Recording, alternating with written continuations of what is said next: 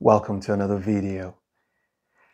This question was sent in via email and I thought I'm just going to do it just to satisfy the sender's request. Now this is not as complicated as the other ones that we've done, so I expect that my explanation will be sufficient to help you through similar questions as this one. Nothing complicated. Let's get into the video.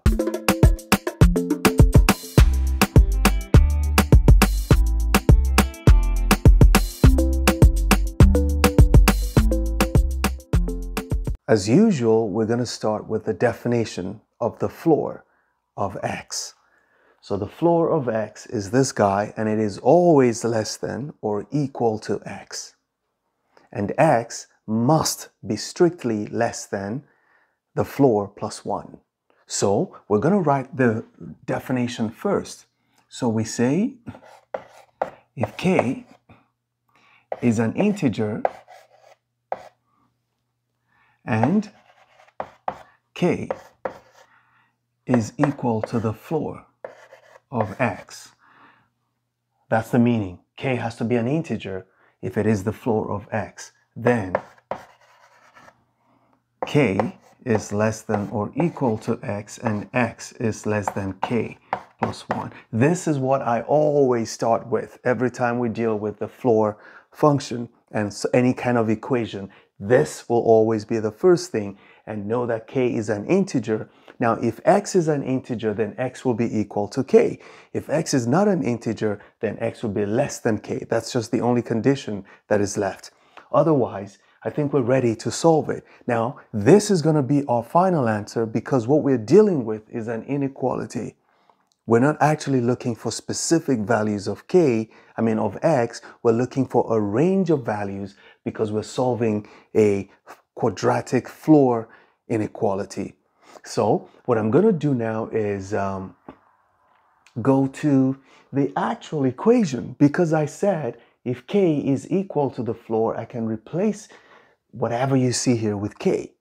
So we can easily say, k squared plus 2k minus 3 is less than or equal to 0.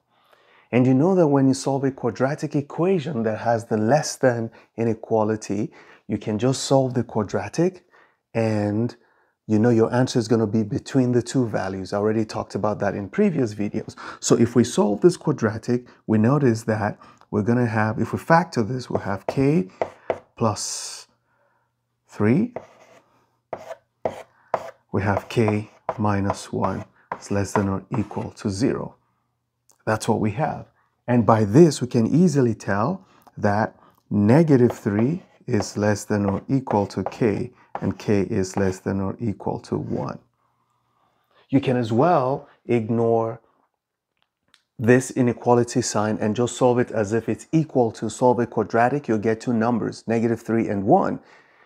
Your answer, because this is less than, will always be between those two numbers. So it will be the smaller number on the left, the bigger number on the right. So here we are. And we're almost at our answer, because remember, we have to go back to the definition. We have to say that, recall from here that k is less than or equal to x and x is strictly less than k plus 1. So that's how we define x. And remember, this is the answer we're looking for. We just don't know what k is. And remember, k is not a specific number because we're solving an inequality. But one thing we know is negative 3 is less than or equal to k. So we can go here and just say, hey, this number, the biggest it can be, or the smallest it can be, is negative 3. And no matter what it is less than or equal to x. So you might as well just go here and take this guy and put it here and say, look, if negative 3 is less than, let's assume it's less than. If negative 3 is less than k, then negative 3 is less than x, because k is less than x, assuming we're strictly going with less than. But if we're going with equal to, if negative 3 is equal to k, then k is equal to x. Then negative 3 is equal to x. So whatever you do, you can say that negative 3 is less than or equal to x. Now you go this way, go there. Remember, k is less than or equal to 1. So definitely k is less than or equal to 1 plus 1. So if you add 1 to k, if x is less than k plus 1, then x has to be less than 1 plus 1. So all I'm just doing is replacing k in that equation with these two extreme values. So it's going to become 1 plus 1, so that we have negative 3 is less than or equal to x, and it's less than 2. This is a solution set. So if you want to write this in interval notation, you can say it is the same thing